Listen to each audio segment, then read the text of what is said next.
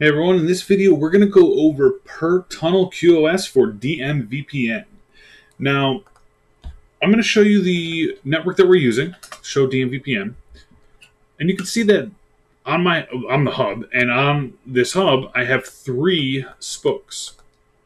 Now, when we say per tunnel QoS, we don't mean per tunnel interface. So, you can see here it's just interface tunnel 0. That's the only tunnel I'm running. When we say per tunnel, it's not what we mean. What we mean is basically per spoke, but it's, per tunnel to the spoke. So on our network, what we are going to try to do is, let's say we have our hub here, and I have 3 spoke routers. 2 of them have fast, cable connections or whatever, just fast uplinks to the hub. So I'll just say, you're fast, and you're slow. What we want to do is we want to apply one QoS policy for these 2 spokes, and then apply a different QoS policy here to the slower spokes. So in this video, I'm not going to go super in depth about how to actually configure QoS, but this is very specific to configuring the QoS for the tunnel. So I'm going to jump right in and configure my policy maps. So the first one is, I'm going to call it fast, or I can call it high bandwidth or whatever, but I'll call it fast. For the class default, if I could type, I'm just going to apply a shaper, and it's just going to, shape for an average of, let's say 300 meg. Right, and then we're going to do one more policy map, and we're going to say these are the slow spokes, and for them, I as well will apply a shaper to the default class of, let's say 10 meg. So under normal QoS or regular QoS, we would take this policy map and apply it to the interface. But I'm not going to do that. Instead, what we have to do is map them to NHRP groups. And the spokes will actually signal to the hub which group they are part of. So let me go down to spoke 2. I'll say 2 and 3 are both going to be the faster spokes. So conf T, I'm going to go into the tunnel interface, and it's the NHRP group command, and we'll just say the group is fast. Now, this group is a separate attribute, and it does not need to match this name. I would say in your production environments, it's probably a good idea to keep them the same, but what I'll do is, let's say here, I'll do the same thing here. IP NHRP group, it's NHRP group fast. What I'll say is on R4, I'll name it something different just so you can see that it doesn't actually have to be the same. NHRP group, we'll call it slow spokes. Slow spoke. Perfect.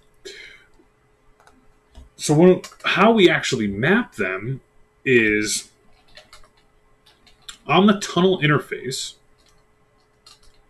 we use the NHRP map group command. And you can see the first part of it is the NHRP group name. This isn't the policy name. Now, on our fast spokes, we named it the same, so we named it fast. And then we just apply the service policy output fast. For our slow ones,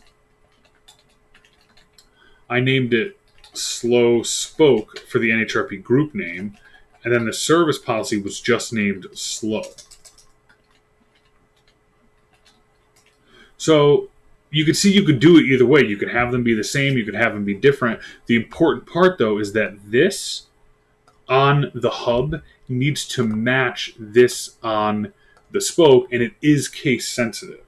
So if I did it all lowercase here and uppercase on the hub, that would be a problem.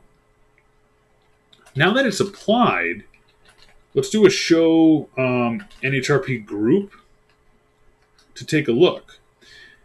And we see my two groups, but we see that there's actually no endpoints using either one.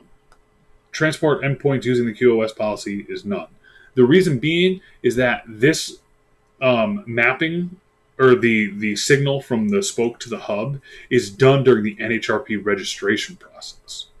Excuse me, the NHRP registration process. So I need to go down to the spokes, and I'm going to shut and then no shut the interfaces, the tunnel interfaces. Now this is important because this means that you can't do this in the middle of the day. You're probably going to want to do this during your maintenance windows. Now if I go back to the hub, we run that same show NHRP group map command. Now we see router 2 and router 3 are using the fast QoS policy because they are in this group. And then 4 is in the group name slow spoke, and it is using the QoS policy of slow. So you can see these two things are different. The group name is an NHRP attribute, and we can see that that's an NHRP attribute by doing show IP NHRP. And we can see the group name is fast here, and the group name is slow spoke here. And then the QoS policy is something that's different. The QoS policy is our policy map. There is one more before I jump into the actual QoS verification. If we did a show DMVPN detail, here's another spot where you could see both on a per spoke basis. So this spoke 2 has this NHRP group attribute, and then here's the QoS policy applied. Same with 3, and then 4 has the slow spoke group, and then the slow QoS service policy applied.